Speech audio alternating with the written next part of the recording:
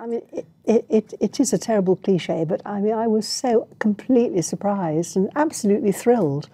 Yeah, well, you deserve it. You definitely deserve to be recognised in this way. And you were an editor of Blue Peter for an astonishing 26 years. Like a dinosaur.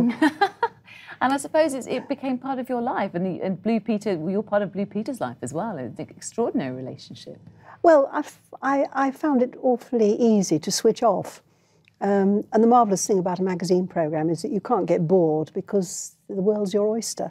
We're just looking at some fantastic footage. There you are, Biddy. I don't know what year it was. You probably could tell me. You were known as being a formidable boss, that's for sure. Oh dear. And your high heels could be heard clinking around the studio. Some fond memories, no doubt, right? Mm. I know that you were instrumental in many of the things which still exist. For example, the badges. That was your idea, wasn't it? Well, I had a marvellous team, and I had Edwin Barnes and Rosemary Gill, and together we sort of complemented each other. And are you surprised by just how popular those badges still are? I mean, it's an honour to have a gold badge. I believe you have one, and so does the Queen. I mean, that was another amazing thing. When I left, they did give me one. But the great thing about the badges was that they weren't giveaways. They had to win them. Yep. And what about the appeals? Again, another fabulous idea. They're still going strong today, and you raised millions of pounds. Well, all from rubbish. Rubbish and bring and buy sales, but the bringers were just as important as the buyers, of course. How about the pets? I mean, that's been a great institution, hasn't it, of Blue Peter? I know you're again behind that. Did you have a favourite pet? Was there one that you liked more than the other, perhaps? Well, I'm very fond of dogs, anyway. And this is one of your famous dogs, wasn't it? Petra, I think. Yes, yes. But we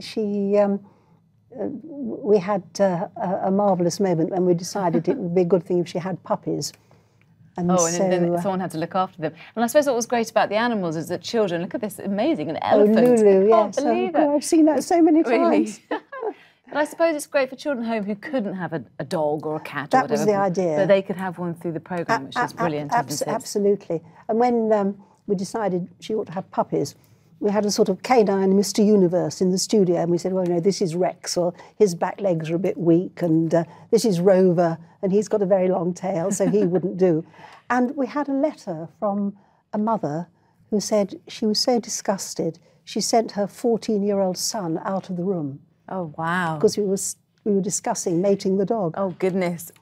Now, I know it's still going strong today, as is so much more of children's TV, but do you think there's magic that's lost in terms of what you produced back then? Do you think? Because nowadays children have smartphones, iPods, 24-hour TV.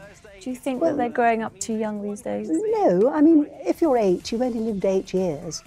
I think the problem is that, in a way, is the technology is changing everything.